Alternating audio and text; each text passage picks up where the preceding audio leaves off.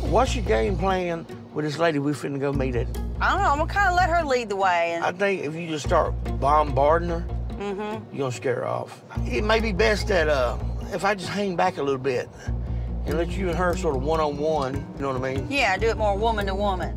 We've been all over Alabama, and we finally found someone who works at the casino. She's the first person even willing to talk to us. So hopefully, she'll give us some information on where she's at, or who she might be hanging out with, or if she's even still there, or something.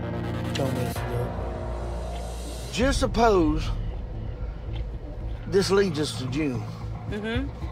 Do you even have a clue of what you're gonna ask her to get her to come with us?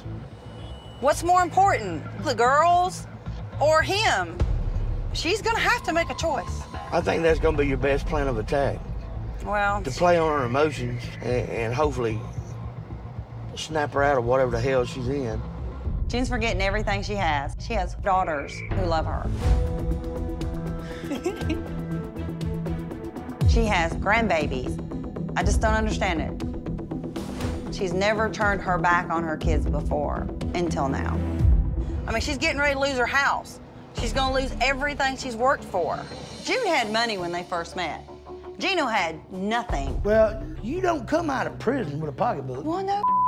She moved him into the house, the bank account, and everything else. Now she ain't got nothing. Sometimes that's what it takes is to hit rock bottom, dead-ass bottom, everything taken away to open your eyes. I know. I really don't even know where June's rock bottom is. That's why I need to meet with this lady, because I have to find June. We're here. Hey, that kind of looks like her. She looks nervous. I'm nervous. I can't screw this up.